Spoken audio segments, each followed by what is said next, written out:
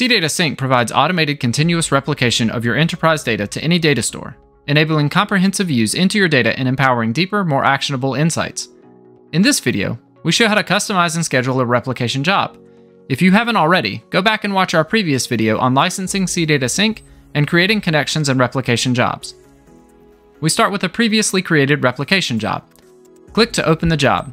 This job is configured to replicate every table. We'll focus on one table, so we can click to remove all but one table from the replication job.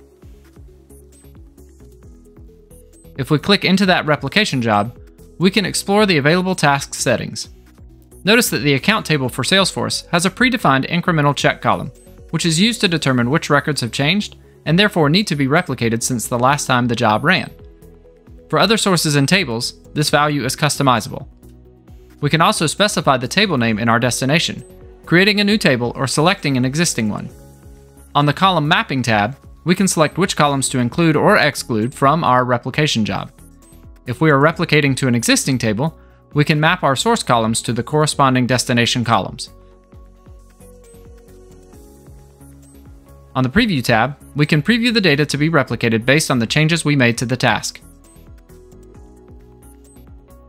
Click OK to save the changes to our task. Back on the Job page, navigate to the Schedule tab to configure a replication schedule for our job. Click to enable the scheduler and select the replication interval. Click Save Changes to return to the Jobs Overview page. And that's everything you need to know to customize a replication job in CData Sync. To get more information about CData Sync or to get started with a free trial, visit cdata.com/sync.